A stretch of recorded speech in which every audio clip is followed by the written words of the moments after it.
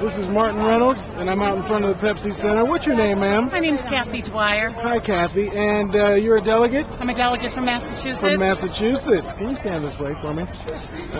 Say your name again. That's good. Kathy Dwyer. I'm a delegate from Massachusetts. Okay. And what are you expecting tonight from Hillary's speech? I expect that Hillary will probably thank us all for working so hard for her and helping her get to all those votes she earned in the primary. And then I expect her to urge us to all get behind the Barack Obama, Joe Biden ticket and work really hard for a victory this November.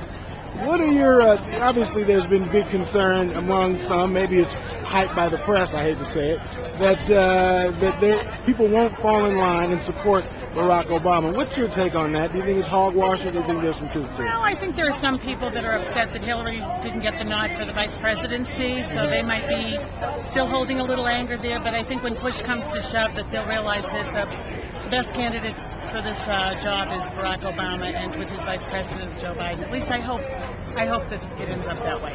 Okay, thank you very much. Thank you. Take care.